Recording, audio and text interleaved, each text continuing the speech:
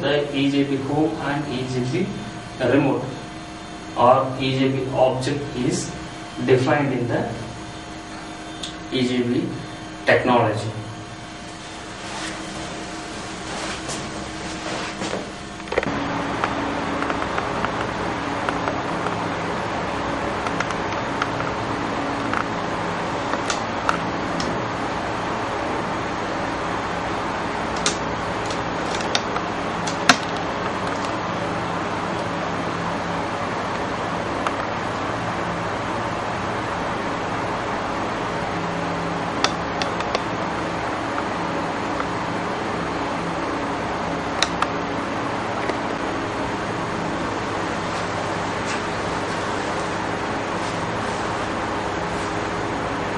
So far we have discussed home interface, remote interface and types of bean, how we can create session bean, how we can create entity bean, how your bean, your Java class becomes session bean.